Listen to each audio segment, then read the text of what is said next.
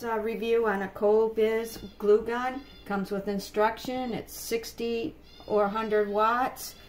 Comes with 5 glue sticks. It comes with a cleaner with a point to clean the glue off. Came in this box. And this is what the gun looks like. I have it on 60 watts because I'm going to do a ring that I have a ring guard, but the ends are need some glue or something there because they want to twist and fall off. So I'm going to try it out on doing this on a 60 watt. 60 watts supposed to be for small projects and 100 watt for larger projects.